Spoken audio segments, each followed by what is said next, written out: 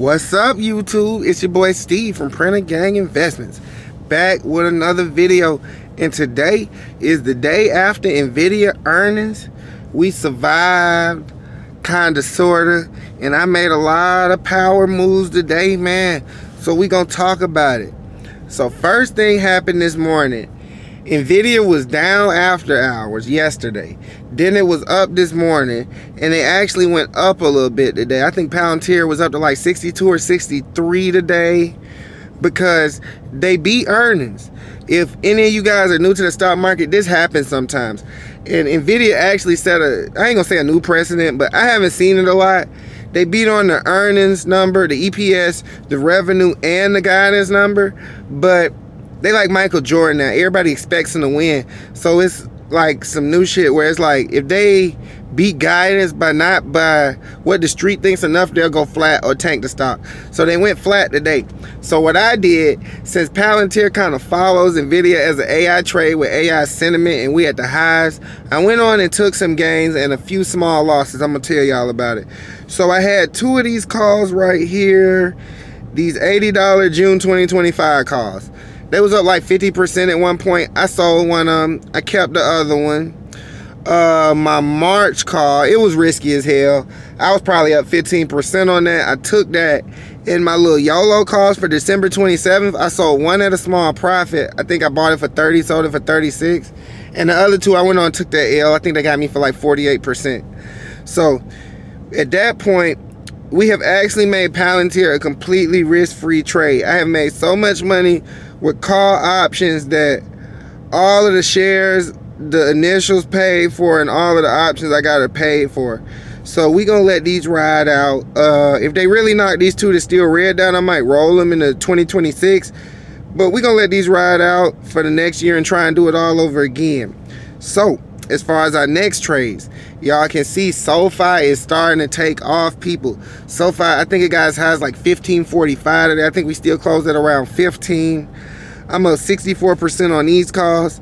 I got some SoFi calls and other accounts and I'm probably up 200-300% on. So I'm starting to make money off SoFi. Things are looking good. Anthony Noto should handle the execution. So that might be a good play. I might be adding more money into it because as much as I love Palantir, Palantir is a mid cap and this is a small cap rally. So I'm not going to necessarily pull no money out of Palantir. But from here, SoFi might have a better chance to double than Palantir would have to double here. Like I could see SoFi going to 30 before I can see Palantir going to 120 type of situation. So we might be adding more to the SoFi. As y'all can see, I've been buying more of this free Tesla, more free SPY. You know what I'm saying? That's what we do with all these options gains. We take risks, but we eventually bring it back home in the stock. So we're going to be building up this SPY position, this Tesla position.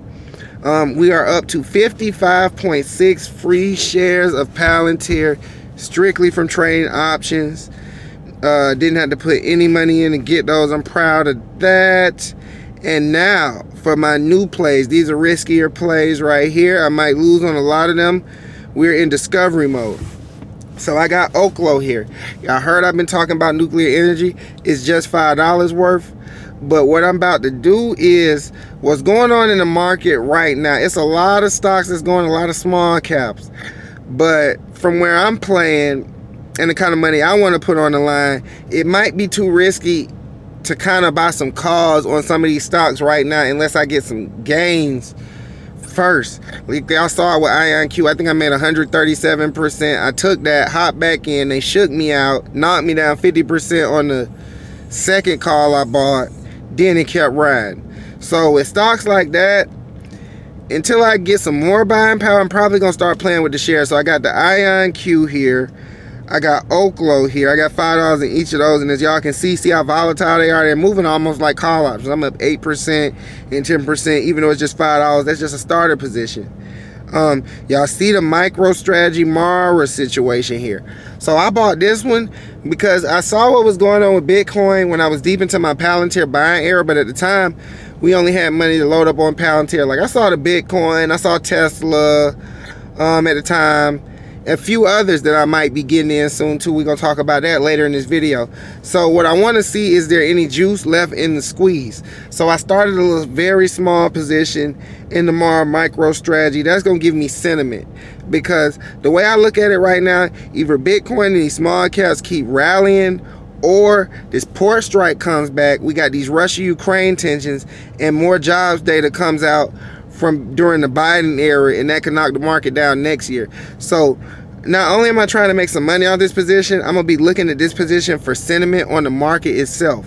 Now look up here, GEO, the second round might be starting. I know if y'all seen this channel, we made like 150% off GEO already, and I thought we was gonna take that L on the runner, but the runner went green again. So we gonna see what happened. I think GEO was up. Let's see, what was GEO up today? Let's type it in. Let's type it in. Let's see what GEO was up today. Yeah, GEO was up another 3% today. So we're gonna see what happens with that. I started an ARM position. I like ARM. Once again, it's another stock I didn't have enough money to load up on at the time. We was too busy buying Palantir, but I liked ARM at like 70 and 50 and 60. I didn't want to buy it at IPO, but if I had the money, I probably would have hopped in 60, 70, $80 range. So we're going to do what we need to do on ARM. And our advanced auto parts call is still struggling. We're going to be watching that all year, people. We're going to see if that take off. That's just one of those ones in the cut. We're going to see what happens with that. So that's where I'm at it with right now. We're down like 200 bucks today because I took gains this morning, but the remaining calls I had, the market did sell off a little bit. So that's why you see that red there. And I got caught up in a Mara call today. I tried to get the Mara call, but then what happened? I wanted to test the waters on the Mara call. I think I had like 200 bucks on it, but then I think they did the share offering on me. Oh my God, I know that from my short squeeze days, from my GameStop AMC days, the share offering the worst. So they knocked it down, and that just showed me the volatility of these Bitcoin related calls. So that's why you see me with the $100 position instead of $200 position. I think I took like a small loss, like 25%. I put like 50% of the shares and just bought a $100 call instead. I ain't want to be in that, so we'll see how that plays out. But the other two plays I'm looking at, I don't know if they're done. I don't think they're done, because I was looking at both of these around the $8 range, and once again we was loaded up on Palantir. So I'm also looking at Robinhood and HIMS. I wanted to buy both of those at 8. Both of them have taken off, but they're getting analyst upgrades. They're both executing properly. So I'm going to see, I'm going to get on my chart, see is there a place where I could maybe get in, look for a pullback, see what I could do. Because I don't want to buy no more stuff at the highs like this Mara, because y'all see how this situation turned out. These things are volatile. This call right here, I was up like 35% on this earlier today.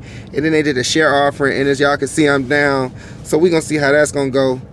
But let's look at some charts real quick. Let's look at some charts, man. Gotta start with Palantir today. So on Palantir today, we did pretty good. We did pretty good, man. We still hold this same area. I'm very impressed with how we hold these 60s. I'm loving how we hold these 60s. So we're gonna see if this continues to hold. Fair value gap still between 58 and 56. That's where I might buy there if that happens. I might buy there. I might give it a shot. It depends on what the macro is doing to get it down there. Is it just a regular sell-off? We'll see. And after that, we got 52 and just this whole range from when we first moved during earnings. That would be like a load to boat opportunity. So we're up here. NVDA was flat today. Let's see, SoFi was up today. IonQ was up 13% today. Oklo was up 20% today. Celsius, Moonin, that's a that is a air conditioning play on AI. MAR was up 6.8% today. I heard that bank stocks did good. Home Depot did good today. So what's going on in the market right now, people are choosing stocks based on Trump coming into office. That's why y'all see me with GEO. They say people are going Home Depot, going Goldman Sachs. We got SoFi. It's a smaller bank, so it might not be the same, but we'll see if we can get our money over there. As far as sentiment right now, I want to see if we're going to have these Santa Claus rally. That's why if y'all look at my account, We sitting on a lot of buying power right now, like 4,200, because I want to see if the Santa Claus rally gonna play out, and I want to see, do I need to buy some puts? So that's why I'm keeping a lot of money in cash. I'm gonna be observing the sentiment. I'm gonna be seeing what's going on out of here, because we might end up buying some puts early in the next year. I hope not, because I love to see my cars keep going. But you know, in order to grow your money in these markets, you got to be prepared for whatever. But you know, that's enough for this video. You know, I'm telling y'all what was going on today. It was a lot of updates today. We're gonna see how a lot of these new trades play out. You know what I'm saying? And it's your boy Steve from Printer Gang Investments. I'm gonna see y'all in the next video. You know it.